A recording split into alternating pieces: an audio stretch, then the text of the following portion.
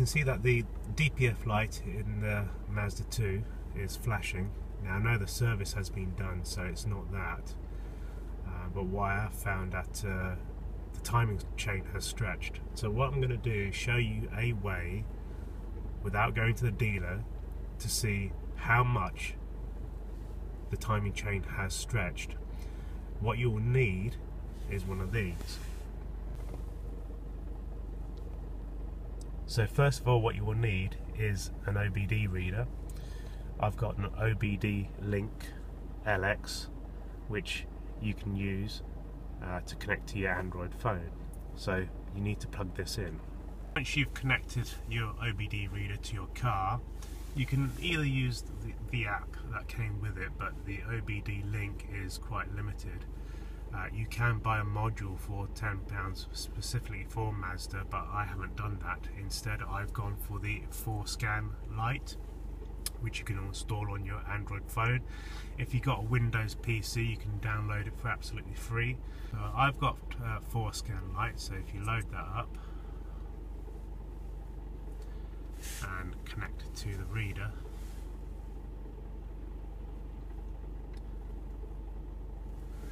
so if you click on error, it shows that I've got a P1336 error code. So what I'm going to show you is a way of determining whether the timing chain has stretched and by how much.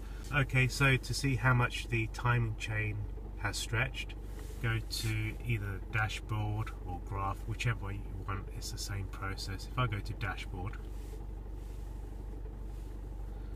and then click on the cog, PID stands for parameter identification or parameter ID, and it's a code that you can retrieve from the vehicle for troubleshooting. The parameter that I'm looking for is called, I'll just do a search for it, CC. So it's under the PCM module, and it's this one here.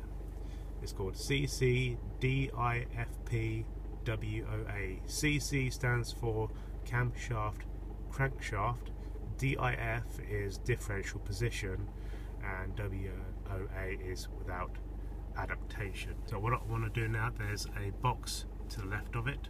Click on that and we go back. So now that's being selected. What you want to do is make sure the engine is nice and warm, above 65 degrees Celsius, something like that, and the engine is running.